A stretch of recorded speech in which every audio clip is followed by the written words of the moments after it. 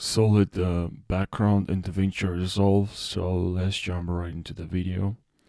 Just import your video, and then what you have to do here in the edit panel, you can enable the media pool. Let's drag our video, and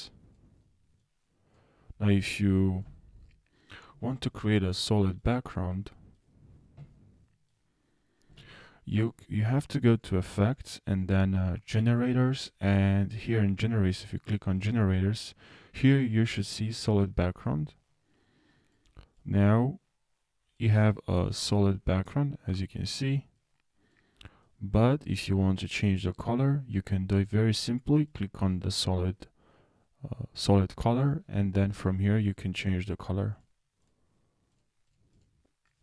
As you can see, if you want black, can select black. If you want any other color here, you can change the color as you wish.